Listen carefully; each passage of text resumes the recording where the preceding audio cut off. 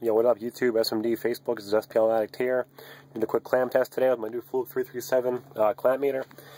I got the DC audio 2K wired to 0.7 ohms. Got the GPI attitude 15.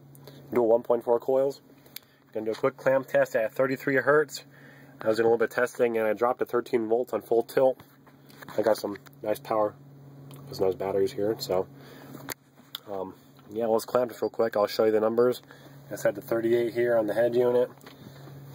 Got on AC amps, max feature, then got the AC volts on the Radio Shack DMM, which is actually pretty accurate.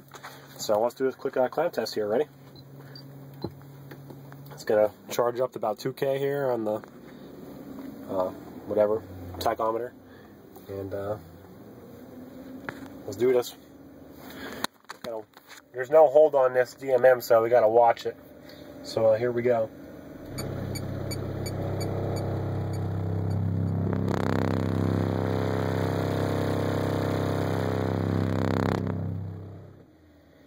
I believe I saw 63.7, and on the clamp we got 32.8 AC amps.